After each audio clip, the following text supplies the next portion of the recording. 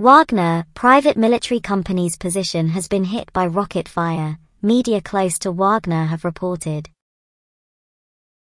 According to information circulated, the position of the Wagner members was struck by the Russian army. Head of Wagner members was struck by the Russian army. Head of Wagner, Yevgeny Prigozhin, has blamed the Russian Defense Ministry for the attack, saying that a large number of group members have lost their lives as a result of the strike. Threatening the Ministry of Defense, Prigozhin said in his media that the next move would be by Wagner.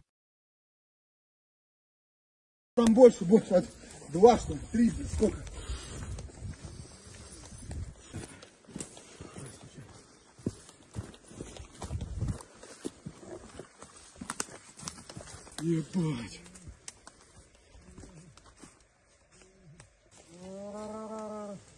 Ебать. Пидорасы.